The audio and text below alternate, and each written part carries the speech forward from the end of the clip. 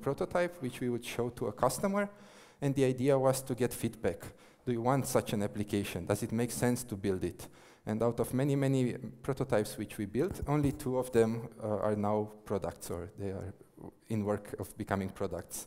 One is based on the SAP Cloud Platform, and the other one is a standalone add-on component. But we had fun. We learned everything from Java, we did HANA, we did UI5, we did machine learning, we tried out everything, and it was really cool. But in the end, my idea, and nowadays I work as an independent consultant, is how to get this feedback cycle shorter, how not to waste 2 months on learning a technology and then just build a prototype and throw it away. So the full title of my presentation is Make Sure You Are Building the Right IT Before You Build It Right. And I don't know if you are fans of mindfulness. I just have a short exercise. I know it's late, especially being the last presentation. But I want you to think, just close your eyes and breathe slowly and think just for a few seconds, how would you make sure you are building the right application? So everybody here has something to do with SAP development, either you're developers or consultants or architects, but in the end you are building something. And how do you make sure that the stuff you are building, the IT, is really something that your customers or end users, we call them customers, but it can be in the same organization or you can sell it as a product, but how do you make sure that this is what people actually want and would buy in the end? So please close your eyes and think for this for 2 seconds, and just try to keep it in mind, because at the end of the presentation I'm really curious about your feedback, if it matches what I found researching these topics.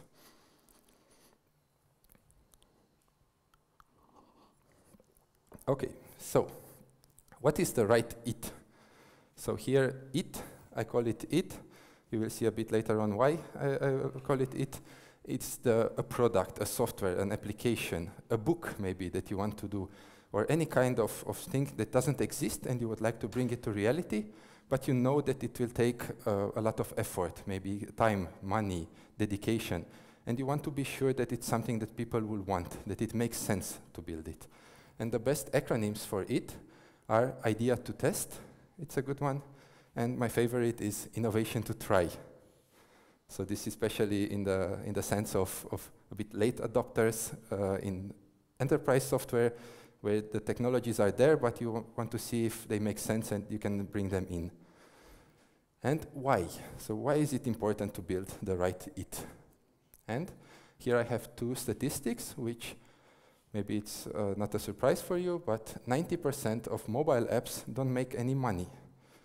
So you have to think a bit that the Play Store, the App Store are full of apps, but they don't make money. But behind them, there are many developers who spend hours, days, months to build them. A lot of dedication, a lot of effort, but in the end, nobody buys it or nobody uses the application. Or 4 out of 5 startups actually lose money for their investors.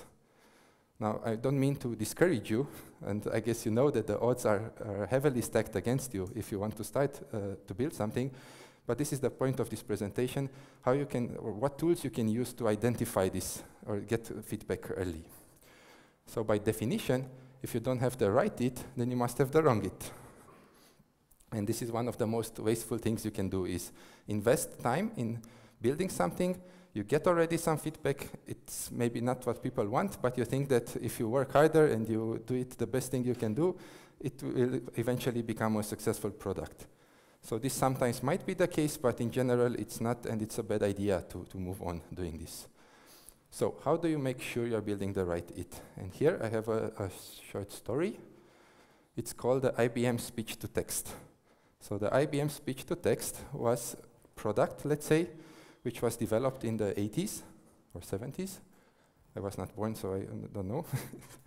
And the idea was that back then, people were not used to typing. So not many people would know how to use a computer. Mostly people who would be able to type really fast like we do nowadays were only secretaries, programmers, and writers. And IBM was at the time the best positioned company to build such a product, speech-to-text, because they had 2 big lines of business. One was their typewriters, and the other one was their mainframe computers. So they were ideally there, and they had the idea, and they started talking to customers and say, okay, we would like to build this product. Is this something you would like? And everybody was cheering, yeah, this is, of course we want it, we don't like. Many people were typing like this, and yeah, we would like such a product, and for sure we will buy it. So IBM had the money, had the know-how, and they could invest and build such a product at the time. But luckily enough, some people working at IBM were not convinced that this is something that actually people would like to buy and would actually need. So what they did is made an experiment. They got together some of the people who said, yeah, for sure, we would buy this product. They got them in the room and they said, yeah, we built the first version of the product and we chosen you to test it and give us a feedback. And they put in front of them a monitor and a microphone, but as you see, no keyboard. And they said, you have for today to try out the product. And as they were speaking, magically, the text was appearing on the screen with little to no error.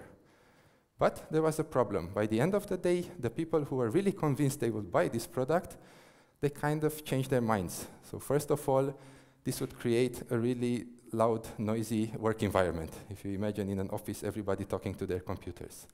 Second, if you talk all day, your throat gets sore. So this.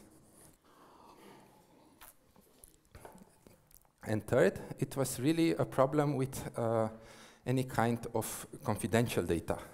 So what do? You take your computer and go in the corner, and it will not work. And then at the end of the day, they decided, yeah, maybe this is not something we actually want, and it's easier to teach people to use the keyboards. And luckily, IBM didn't invest. It would have taken a lot of time and money 30, 40 years ago to build such a technology. They actually call this an experiment because what they did is that in the room next door, they had a really skilled typist who was listening to what the people were saying and typing it really fast on the computer. So this gave IBM the chance that in one day, they figure out this is the wrong product. So back then, IBM was bigger than today, and probably they could recover from a failure that would have been this product, but luckily, they managed to avoid this. So one question for you is, how many people here think that this is a prototype? Could you please raise a hand? Okay, and for the other ones, what else would you call it if it's not a prototype? A fake, okay, an experiment. So here is the thing, when you try to apply this in your organization, and you go to your managers and say, hey, I need budget for my next experiment. The answer will probably be, yeah, okay, we will see. So a good term for this, which I found online, it doesn't come from me, it's called pretotyping. And there is even a website called pretotyping.org. So it's not a spelling mistake, it's pretotyping, because what they did was, actually they didn't build anything. They just, as you said, faked it. So you cannot really call it a prototype. So pretotype, and it has a really nice definition. Pretotyping is the art and science of faking it before making it.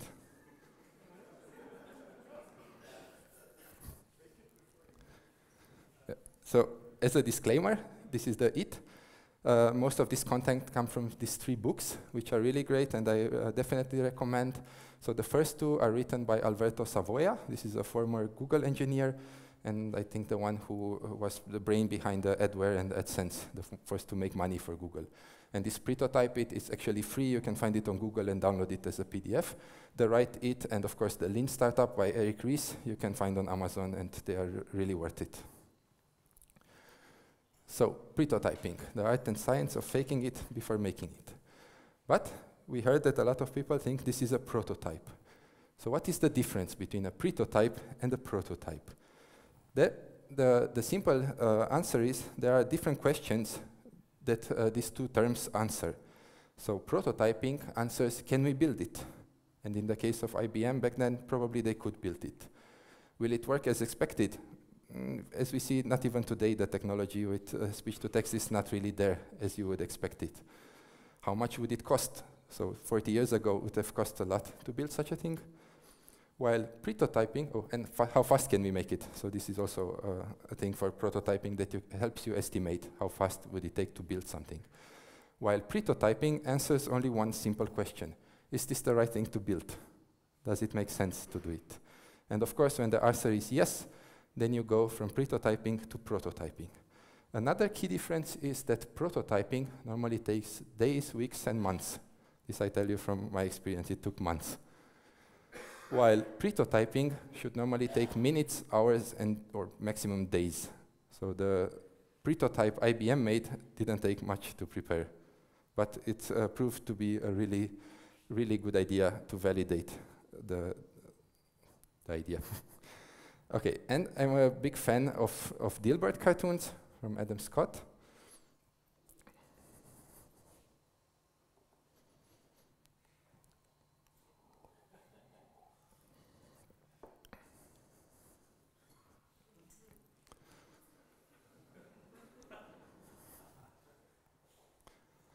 So what's the idea here? It's maybe this one you know. It's try again, try again, try again, try again, and maybe, it's not guaranteed, you succeed.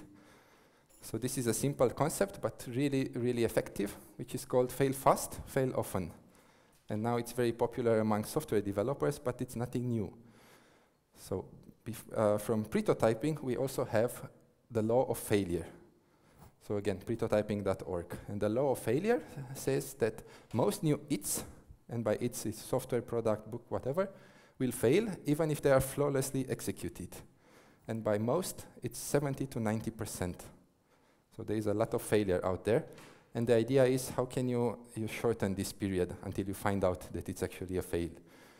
So achieving failure, if you're building something nobody wants, it doesn't matter if we accomplish it on time, on budget, with high quality, and with a beautiful design in the case of a UI5 Fiori application. In the end, nobody will use it.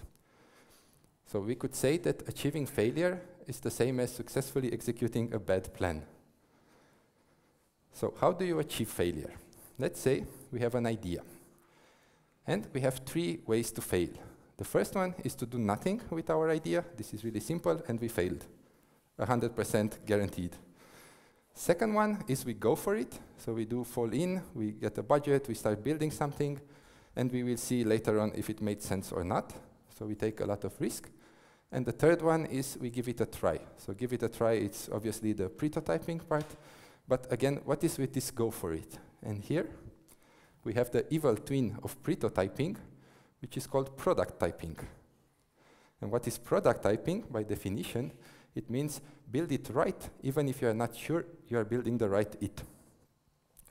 And product typing is unfortunately the way most new products are developed, and is the reason why most failures are so slow, painful, and expensive. So here you can think of the best example, which is the Google+, which they just killed a few weeks ago, after years and years of carrying and dragging it around. So product typing is a bad idea. It's better to prototype it. So how do you prototype something? And here, from the books of Alberto Savoia, I extracted some prototyping techniques, which I think are really effective and really relevant in terms of SAP development. And I want to share them with you. And the first one is called the mechanical Turk. So what is the mechanical Turk? The idea is to replace complex and expensive computers or machines with human beings. So here the best example is the IBM one, but the term mechanical Turk actually comes from the 18th century, from the Austrian Empire, where somebody devised this machine, which they said it's a chess-playing autonom, but in reality it was just a mannequin with a really skilled, tiny chess player hidden inside. And this they showcased around the empire, and people were thinking they play with an actual robot.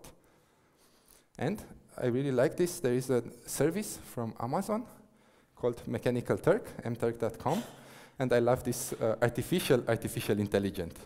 So this one is really useful and quite cheap. It's a service to prove ideas. So imagine you want to build some kind of chatbot, for example, but you don't want to invest in the technology. Okay, some will say, yeah, it's really easy now. You have Amazon Lex or the Recast AI and so on. But still, you have to do some investment. You have to build something.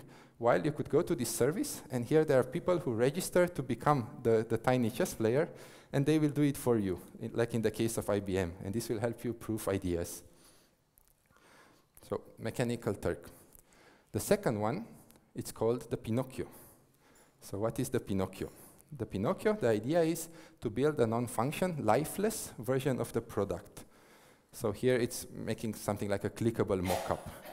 And of course, SAP gives us a really nice tool for this called SAP Build. I'm sure you know it. If not, I'm happy that you find out about it from me. And you have to go to build.me. It's a free tool, up to 5 prototypes you can build. And I don't show you a demo, but I did steal a YouTube video about it. It's an older version, but you will get the idea. So here, somebody made some either paper mockups or whiteboard mockups of a new app that they would like to build. And the tool is really easy. It's web-based. You go here, you import your pictures. You can rearrange them as you want. So this is some kind of work list application. And for paper or this kind of mockups, you can make these hotspots. So you can actually make it clickable in only a few seconds. So this video is like 1 minute. And here they build this small app. Of course, you still need the design thinking workshop and to generate the first idea of the application. But then to make the first clickable mockup that you can immediately send to the end users or to the customer to get feedback, it's really easy. So you see now he can already start navigating and play around with this app. And another nice feature which is offered by Build is the possibility to create a study. So what this means, you can validate your design. It generates a URL to your application. And this one you can already send to the end users that they can actually try clicking around and get an impression how will it be working with the app. And it's really nice that it offers you even a heat map that you can see. You can give tasks. So you can send a link and say, hey, this is the new app. Please add this order to the chart. And then you can see how they clicked around and where did they look for the buttons. So you can improve the usability. So this is build.me. It's a really nice tool for building Pinocchios. But while researching for this presentation, I found something even cooler, which I think will be the future. And I have another video. So this first as an introduction, this is a small innovation startup from Romania, my home country. And when I saw this the first time, I said, this is amazing. And I wrote the CEO. I found him on LinkedIn, and I wrote him, hey, this is really cool. Can you give me some more info about it, and can I use your video? And he said, yes, of course. And I want to share this with you. So what is happening here is they use machine learning to analyze what this guy is drawing on the whiteboard, and is generating HTML coding. So this is fully responsive. It's there. You just draw it, and you can click on it and work with it. Now, this one is not UI5, it's React, but the idea is that you could generate a UI5 application out of it. It's still generated code, so you will have to alter it a bit, but to prove the idea, to give a feeling already to the end user, this is really great.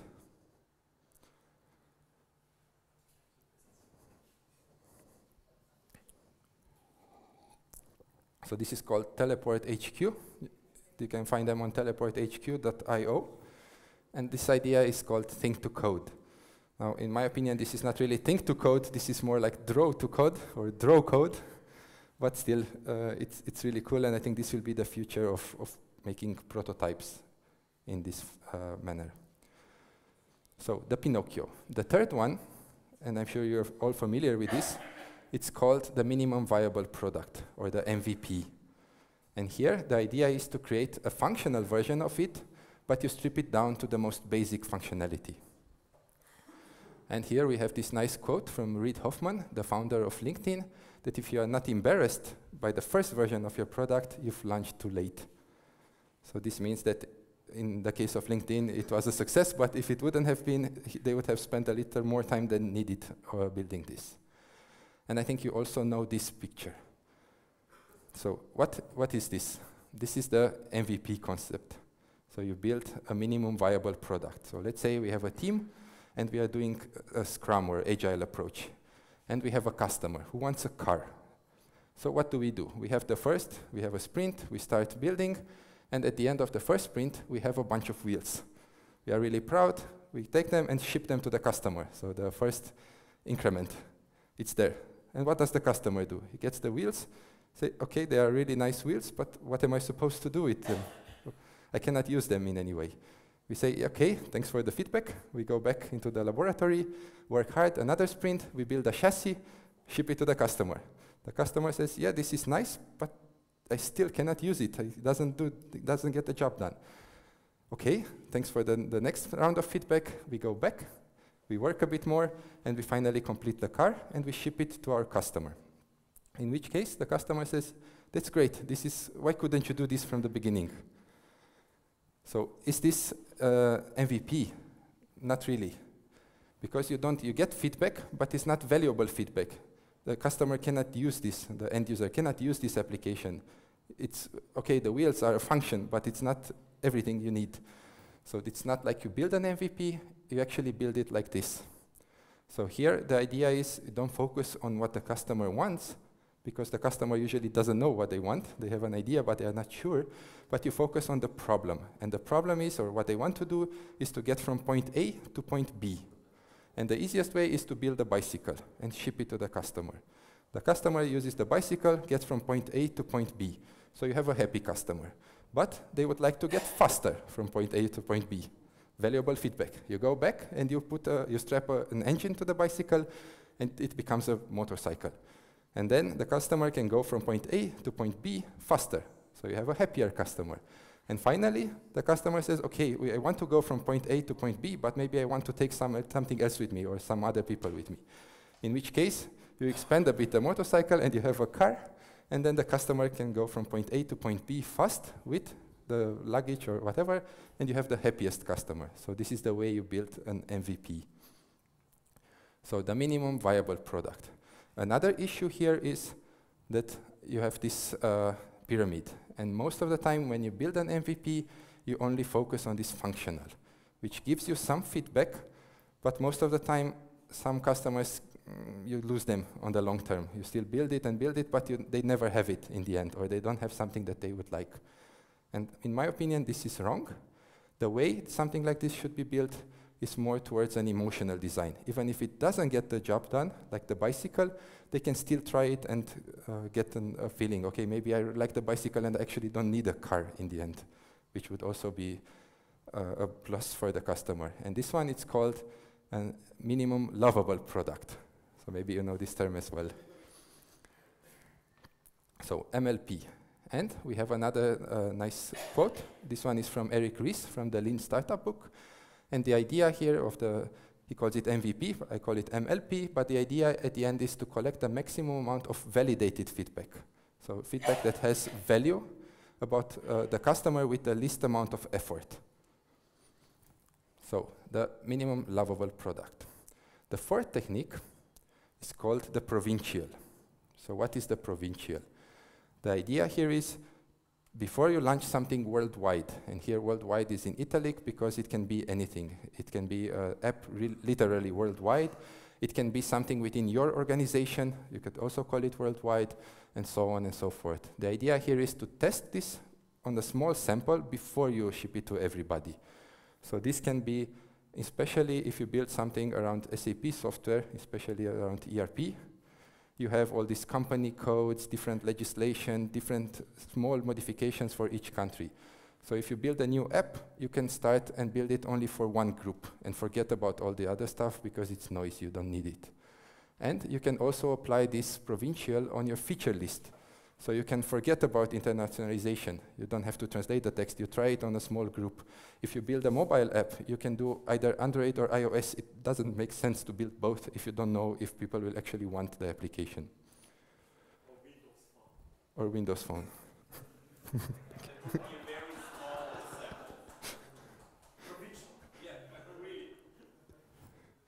So the provincial. The fifth prototyping technique, it's called the fake door. So what is the fake door? Here, the idea is to create a fake entry for a product, but in my opinion, it works best for features that does not exist. So what you want to do here is you build a fake dummy button, and you want to see if people actually click on it. Will they ever want this kind of thing?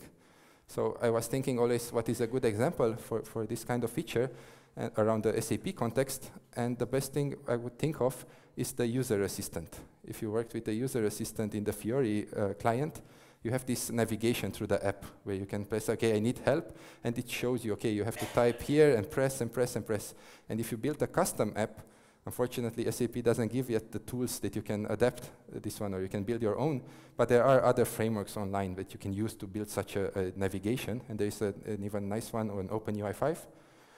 But the idea is, do you need this thing? Will actually somebody need this help? It takes a lot of effort to build it, so you can just put the help button there and count how many people click on it. Do they really need this feature or not? So the fake door. The sixth technique, it's called the pretend to own. So this is the final technique, and here the idea is that some ITs, or some products, require a major upfront investment. So you have to buy servers, you have to buy licenses, you have to buy cloud. It's a lot of investment, but you're not sure if you really need it or not. And here the best thing is to borrow or rent it, but pretend that you own it. And here SAP is really nice and offers a cloud trial. So you can basically try everything, build the prototypes, show them to customers, and then if they actually need it, you can go and buy the license. So cloudplatform.sap.com. So here, the punchline is to be a cheapskate until you know you have the right IT. So don't throw away money, don't buy technology which you don't need in the end. So these are the 6 prototyping techniques. But the question is, you have the, okay. Fast picture. Okay, are there any ethical considerations in this case? So first question is it right to build this fake door just to see if people click on it? Are you not lying to your users? And in the end, you are, in some degree, lying to your users. But think about of how many products you bought, you use them once or twice, and then you ever regret it that you bought it. So maybe it was not the best idea. In this case, you have to think about all the effort that goes into developing a feature, the hours the developer spends into building an app, and then nobody uses it. So it's better to fake it and see if actually somebody wants something like this. So how do you do it? You test it, because of course data beats opinions. And here we have the example of IBM, where everybody said that they want it, so they could have went on and built it, but they collected some data, they tested it, and they saw, okay, actually people don't want such a thing. And there are 2 metrics to collect. First one, it's really simple, it's called an initial level of interest, or ILI.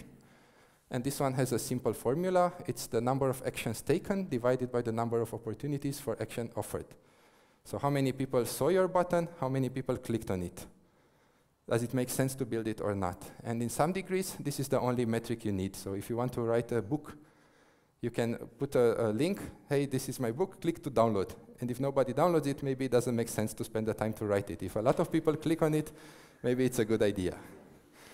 But in some cases, this is not enough. So if you have something which is based on repetitive business, you want people to come back and use it, then there is another metric called the ongoing level of interest, or OLI, which is described by a time-based graph or a table. And here we have 3 situations. So here you have the level of interest over a period of time. And in the first example, initially there is a lot of interest, you launch an app, people use it a bit, but over time less and less people use this thing. So this, you have then an acceptance level. So this is a level where you think, okay, what is underneath this makes no sense to build. Even if the initial level, it doesn't go over this line, the effort is too high, there is no benefit of it. In this case, it goes high, but you want to see it over a period of time. Do people actually want it or not? The second example is you have an initial spike, and then less people use it, but still in the end there is a base, so it makes maybe sense or not. This acceptance level has no number, it's up to you. And the third one is, of course, interest gets high and keeps going and going, in which case, for sure, it makes sense to go ahead and do it. So the idea here is to look for a trend. So you have to try it.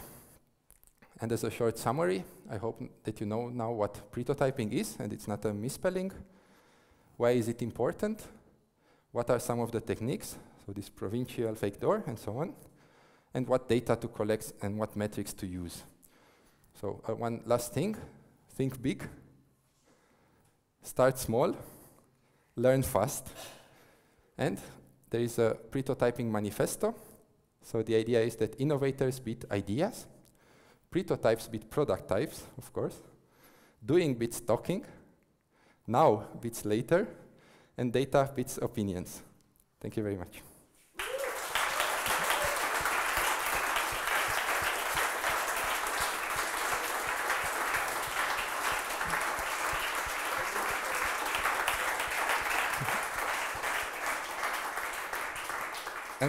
I have one last thing. So I'm also an organizer of an SAP Insight Track.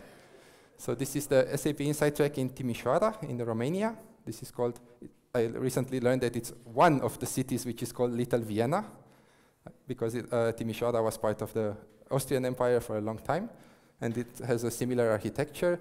We had an event last year, and we planned already one for next year, and we have a date. It's April the 13th next year. Thank you. Thank you.